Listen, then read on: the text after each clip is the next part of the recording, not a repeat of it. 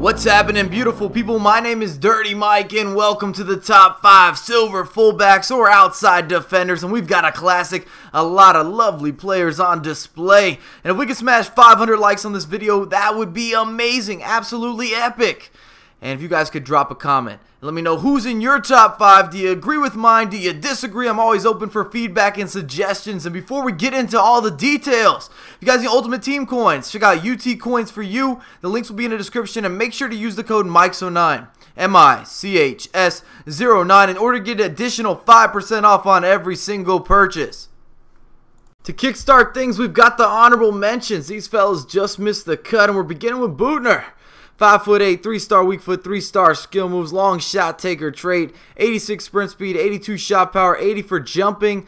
It would be nice if he was a little bit taller, and for a short fullback, he's not that quick. He does have good speed, but he's just not that quick. I wish his agility was a bit higher. Then we got Halabas, 6 foot tall, 2-star weak foot, 3-star skill moves, 88 sprint speed, 87 acceleration, 84 shot power, 75 long shots, as well as great strength. You're not going to push him around. He's a good athlete, but he's kind of a subpar defender, and that's a little bit of a downer. And then we've got Pander, who's a little bit of a different type of outside back. He's not fast at all. He is 6 foot tall. He's got 2-star weak foot, 3-star skill moves. He has the long shot taker trait, and he's one of the best defenders in the game in terms of driving the ball, scoring from distance, 90 for curve, 89 shot power, 88 crossing, 87 long shots, and 86 free kick accuracy, but he's just not fast. He's a slow outside back, and it's going to let you down as the match starts to roll on, and you've got to recover.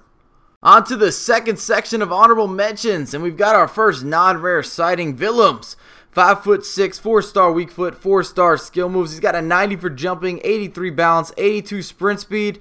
And he's a bit of a poor goal scorer, and he's a decent defender, but he can get up there, he can facilitate, he can wiggle and work with those skills. Then we've got Fagner, also 5'6". He's gonna cost you a lot of coinage. 3-star weak foot, 3-star skill moves, and he's the definition of a speedster. 92 acceleration, 91 agility, 91 sprint speed, 91 stamina, and 86 for balance. He's going for the entire match.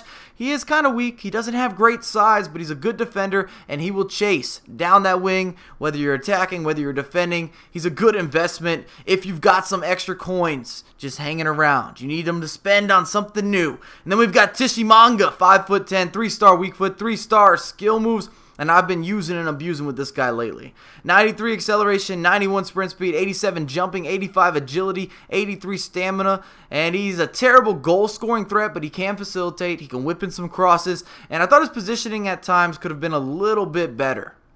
Let's get started with the countdown, and we've got Luke Shaw. He's got a lot of potential. He's on an upgraded card, 6 foot tall, 3-star weak foot, 2-star skill moves, 99 stamina, 85 sprint speed, 84 acceleration, 83 standing tackle, and 80 for interceptions. He's not a good attacker, but he is a great defender, so it's kind of about picking your poison. At number 4, we've got a player that I have no idea how to pronounce his name. I'm going to go with Engwa. He's 5'9", 3-star weak foot, 3-star skill moves, has the early cross taker trait, 91 acceleration, 88 sprint speed, 85 jumping, and he's just a lot better than his card value statistics. Once again, another one of those outside defenders that's not good at attacking, but his defense is on point. He's locked and loaded. He's going to shut down the opposition. At the midway point, we've got a super silver, and he's the best left back in the French league. Sis, 5'8", 3-star weak foot, 2-star skill moves, 90 for jumping, 87 acceleration, 84 sprint speed, 84 strength, and an 81 for agility. He's got to be crossing if he's running down that wing, but he recovers well. He's able to dictate the play with that strength. He wins a lot of headers. I wish that he was 5'10", 5'11", but I don't have many negatives to talk about my man Sis.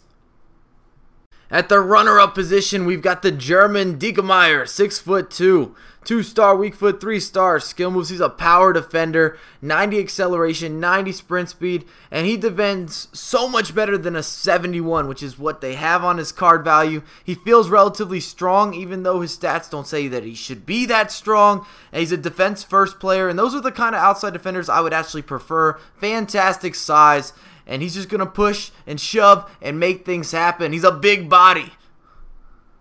Topping the charts, we've got the most consistent and probably the most well-balanced silver fullback in FIFA 14.